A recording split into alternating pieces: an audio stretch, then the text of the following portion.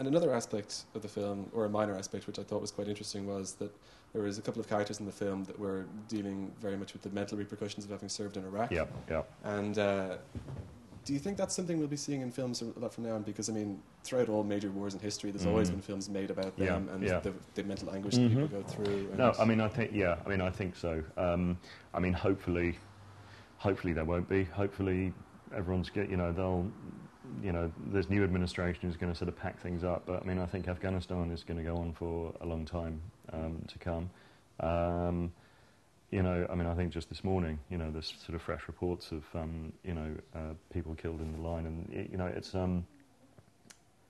I think horribly, the mental trauma and the stuff that takes place when those soldiers return home, because that part of it, I think, is again controlled by the media. There's a hell of a lot of it going on, and there's a lot of it that you're not hearing about because, politically and propaganda-wise.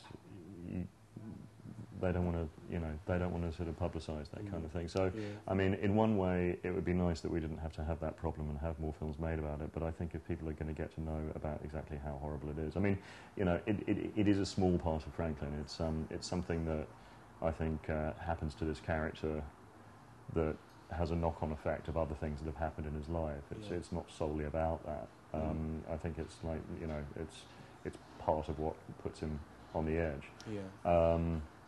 But I mean, I would imagine, I think in the hands of maybe another film, maybe something else needs to be said about the reality of what's actually really going on. Okay, and another thing that I thought, the one major theme that I thought united at least the four principal characters was that they were all searching, or they were searching for something, or they lost something. To what degree was that in your mind when you were making the film in the first place? Was that one of the central themes you were trying to...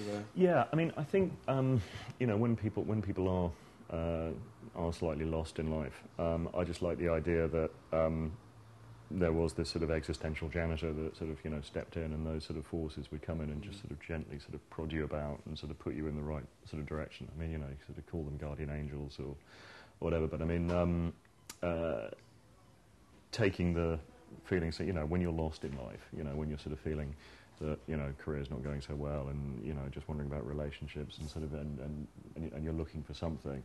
I think it was this idea that maybe what's happened is that you should be doing something else, and you've just slipped out of reality a bit, and that something's happened somewhere, and you really shouldn't be on this path, and that's why you're sort of feeling a bit confused and like, why is this happening to me?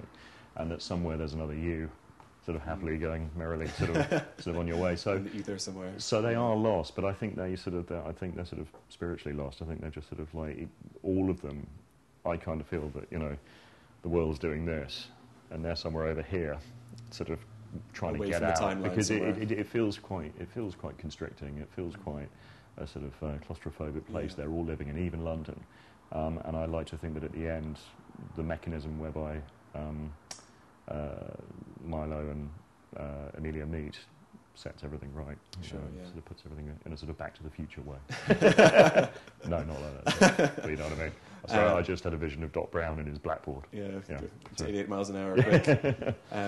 Okay, just moving on a little bit now. It's your first feature film. Yep. This one is, and your past experience is primarily in music videos. Is that correct? Yeah, I did.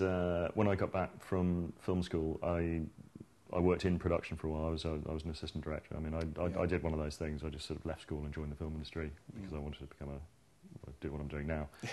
Junkets. But the thing is, at that point, I became an assistant director because I thought then you become a director after that, which isn't actually the case. I mean, it's a sort of... It's not like an apprenticeship or something, no? Not really. I mean, you can, but I mean, it's not... I mean, if I'd known back then, I would have, probably jumped straight into the camera department. But, and did you learn anything specifically...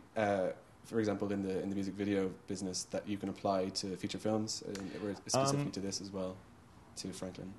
Sort of horribly, it's all about getting it done, and I don't know, just sort of pulling off sort of minor miracles. And I mean, the music videos that I did, I think, one of the first music videos I did a thing for there's a band called Space in Liverpool, and Tommy, the lead singer, did a duet with Keris from Catatonia. Sure, okay. And I ended up doing a load of videos for Catatonia, but we did The Ballad of Tom Jones, and they were hanging off this cliff in a car. Oh, it was sort of very sort of Hitchcockian type moment. But we had no money to do it. But a friend of mine who worked at the Moving Picture Company, there was this bloke called Mitch Mitchell who used to do the special effects for Blake 7. And he used to live in a little, well, he didn't live, obviously, but he used to have this little cupboard in the Moving Picture Company, which was his office. And they sort of kept him there as a sort of special effects sort of advisor. And he said, oh, you want to give my mate Lee Took a ring? He does matte paintings down at Pinewood. And I discovered matte paintings. I discovered that not a lot of money, you've just got something, you know, that's as big as this, you know, like half the size of this mirror. In fact, that once it's on camera, and the skill of a good matte artist, I mean, this is before digital matte, he was actually painting it. And I remember on the morning of the shoot, this sort of piece of crap turned up that just looked awful. And I was like, what the hell is that? And he said, just put a lens on it. And the moment an incredible matte painter, it just doesn't look like anything. And then you stick it in front of the camera, and it just comes alive. I mean, it was just so weird. And I fell in love with matte paintings then. And I started trying to sneak them in where I could, and my producers got really bored after a while because I was just like, you know, can we just put in some, you know? But yeah, so I mean, going through, you know, when you're making those little films like that, and you know, music. I like music videos because they are little films. They're you have to tell a story in 3.5 minutes. Exactly, you know, and the sort of stuff I was doing I was doing like indie stuff, which lent itself more to doing stories than sort of, you know, I mean, as much as I'd like to have been sort of shaking booty around a swimming pool, you know, exactly. Yeah. I mean, there's some, you know, when you look at the great music videos that are out there, you know, it's John Glazer, Radiohead, it's Michelle and all the Bjorks, you know, it's interesting, sort of slightly odder, better music, you know, that does the good stuff. But yes, it was helpful. Great. And finally, if you can tell us a little bit about the casting for this movie, because I'm sure, well, like, it's a fantastic cast. You got Ryan Felipe in there and Eva Green as well. Is it difficult to attract that calibre of talent to a debut feature? Well, again, I mean, what was great was, I mean, you've seen the film, and I think you probably agree. She just is Amelia. I mean, I've never really seen somebody take to a role like that, and just, I mean, she just nailed it immediately. We had a lot of discussions, and she put a lot of work into it herself. I mean, Eva was sending books to me and things to read and things to watch, and you know, stuff that I hadn't. She was one of the original casts. She was. She was always there. Yeah. And I think her love of the project. I mean, she was kind of the glue that held it together, because you can imagine putting something together in an independent way when you're trying to keep these plates spinning, you know, with 4 lead cast. It was really, really hard. But I mean, she also, you know, met Jeremy on The Dreamers, you know, very early on, and so she had a lot of trust for him and worked with him before. But then Sam came in to read for Priest, weirdly.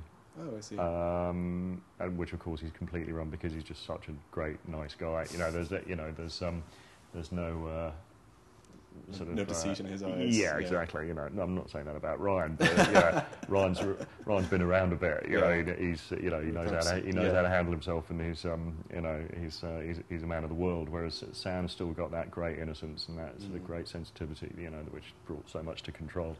And he was just so obviously Milo when he walked in. I mean, they weirdly, they're almost like brother and sister, sort of strange sort of thing going on. I mean, they're definite, like, sort of, you know, bookends, you know. And yeah, because we had, I mean, there was an original, at one point, Ewan McGregor was attached, but that was sort of only very briefly, and he had sort of he broke his leg and all sorts of... Was it on the long way down or something, was it? Yeah. Well, as far as I know, he did it around the corner from his house in St John's Wood. That's correct. I think so. That made the television series. Yeah, that's right. Seeing that. Yeah. So, so that had a knock-on effect. But then, you know, I think, you know, I mean, I don't know, because this is only my first film, but I'd like to think that what happens is this sort of, you know, sort of slightly sort of fatalistic thing happens, and the right people turn up at the right time, and you know, and I think they're an incredibly interesting bunch to look at on screen. I mean, Bernard Hill, I thought was absolutely, he's great, and he just runs that rather tricky line of being sort of part of the villain of the piece in one thing, but you just feel so sorry for him. He's just a rather pathetic character with a lot of anger underneath this really sort of conservative exterior, and I thought he did it. I thought he did it brilliantly. He did, yeah. I agree there. Yeah. And so when is it opening in Dublin? 20. I'm not sure actually. Oh, don't you? 27th of Feb. 27th of February. In London. In London, I assume it's the same year as well. I would imagine so. I'd yeah. imagine so. Yeah, Well, yeah. Everyone's nodding. Yes. So, Yeah. 27th of Feb. Right. Well, when I'm writing the article, I'll know underline that part, or I'll put it in bold and italics. Yeah. Okay. Gerald McMorrow, thanks very much for taking the time to speak to us. Thank Cheers. you. It's a pleasure. Take care.